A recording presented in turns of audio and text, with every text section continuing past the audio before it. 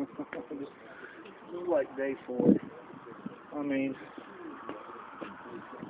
Tinny Timmz, the little sawed-off runt, charged me for a blowout on this axle tire right there. That's not the same tire as this one.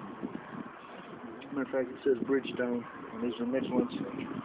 That tire blew out. He's going on the premise that this thing here showed black, leaked out the air, and I'm going on how many days that this thing's going to be on black before it blows that tire out. And it ain't going to blow that tire out. That tire failed. It wasn't because I didn't maintain any air. I watch these valves every day. I know these tires aren't low. They're hard. I thump my tires every day. Now this trailer here has got somebody's drug this skirting up underneath one of the docks, and there ain't nothing I can do about that. And I've already thumped all of my tires. These are red, which is just a little slightly over poundage. If they're going to do that when we're driving down the road.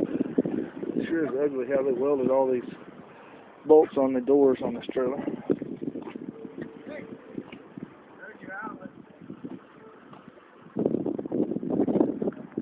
Got poor Joe Trucker here, working for Tinny Timmz at Western Flyer.